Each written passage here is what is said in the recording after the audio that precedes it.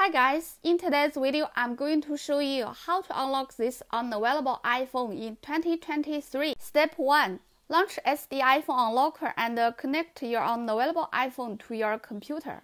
Step 2. Click White Passcode. Click Start. Then the app should detect your device without recovery mode. Step 3. Confirm your device information and click Start to start the firmware downloading process. Wait for a few while.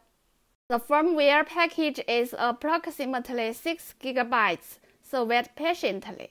When the download is complete, it requires you to enter 4 zeros to confirm to start unlocking the device.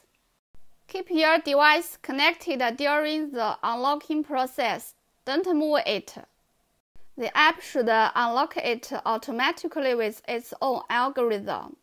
It's the successful unlocked screen. When your iPhone bursts into life, disconnect it from your computer. You can set it up from scratch or restore it from your backups. If your Find My iPhone is on before the security lockout, during the setup, you should enter your Apple ID and password. Congratulations! The iPhone is successfully unlocked and it's set up. You can use your iPhone immediately. Thanks for your watching. If you find our video is helpful, please subscribe to our channel. Bye guys!